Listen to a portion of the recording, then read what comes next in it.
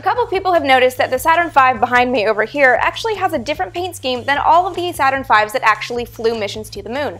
We're going to talk about why right here on Vintage Space.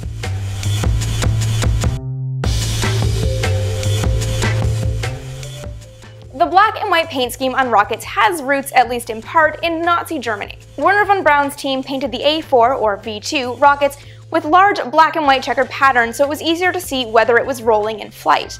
The paint pattern became standard and migrated to the United States with the Rocketeers when they were imported under Operation Overcast and Project Paperclip. The rockets that spun off from the V2 at the hands of the German engineers bore the same black and white paint scheme, though it did vary depending on the rocket. Among the earliest rockets built in the United States by Wernher von Braun and his team were the Redstone and Jupiter rockets, both of which have a checkered pattern or a linear pattern of black and white sections to show the rocket's movement in flight. Among the rockets that carried men into space, it was the Saturn family that had German roots, and these rockets also had a black and white paint scheme.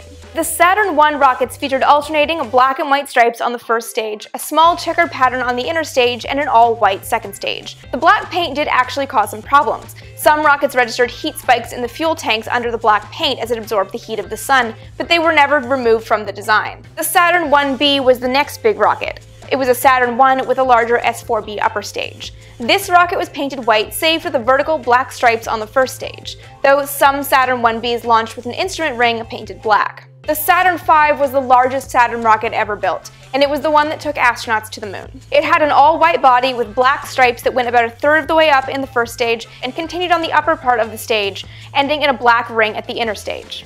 An uneven black and white checkered pattern was painted on the upper inner stage, and the instrument unit was painted black. At the top, the service module was a tiny fleck of silver, because the command module was covered in a white shroud. All the Saturn Vs had the same paint scheme, except one, and that was the first Saturn V to ever roll out of the vehicle assembly building in 1966. This was a dummy rocket that was never intended to fly, and it was designated Apollo Saturn 500F. This was the one used to verify Apollo launch facilities, train launch crews, and develop test and checkout procedures. It was also the rocket that men physically shook to see how the structure would hold up in the event of strong winds on the launch pad. The paint scheme change from the Saturn 500F to the Flight Saturn Vs was due to heat. The ring of black paint absorbed heat while the Saturn rocket sat on the launch pad, and the fuel tank inside got dangerously hot. The upper part of the black stripes and the band around the middle were painted over in white on the later Saturn Vs. The white paint reflected heat from the sun, and the heating problem was solved. Do you guys have a preference of Saturn V paint scheme? Because I just think the rocket looks amazing all the time. Let me know in the comments below, and be sure to follow me on Twitter for daily Vintage Space content as AST Vintage Space. And with new episodes every Tuesday and Friday, be sure to subscribe right here so you never miss an episode.